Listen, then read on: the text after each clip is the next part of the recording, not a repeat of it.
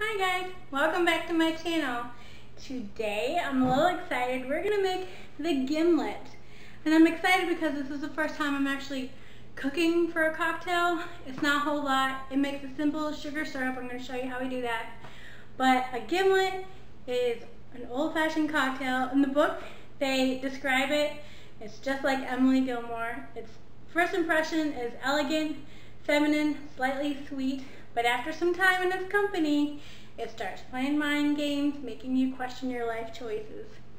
So drink up. So we're gonna try it. This one has gin and lime, so this is a little bit different than everything else I've done so far.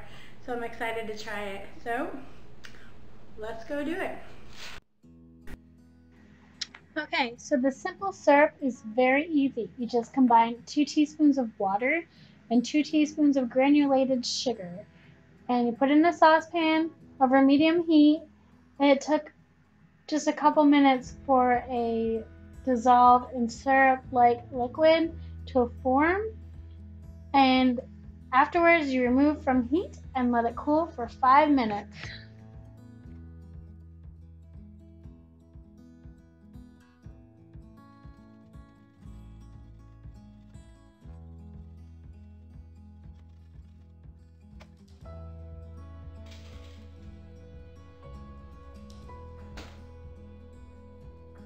Okay, so now you half fill a shaker with ice, add the simple syrup, 3 ounces of gin, and 1.5 ounces of lime juice, freshly squeezed of course, and just shake everything together and strain it into a glass.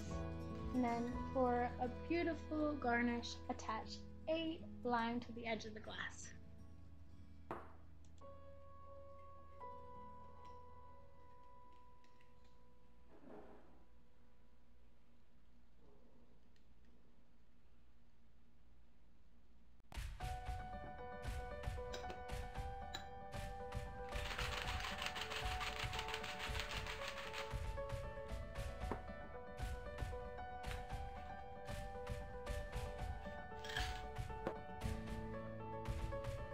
And there you have your Gimlet.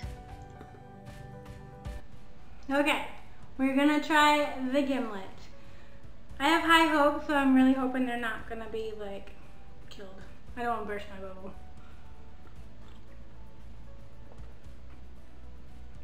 Oh yes, that's very good. This is very, very good. It tastes very refreshing. Like, I feel like you could serve this at brunch or at some kind of ladies' tea or something. Oh, it's so sweet. It's so good. The lime is good. It's all around good. I like this one. I can see why Emily Gilmore likes it.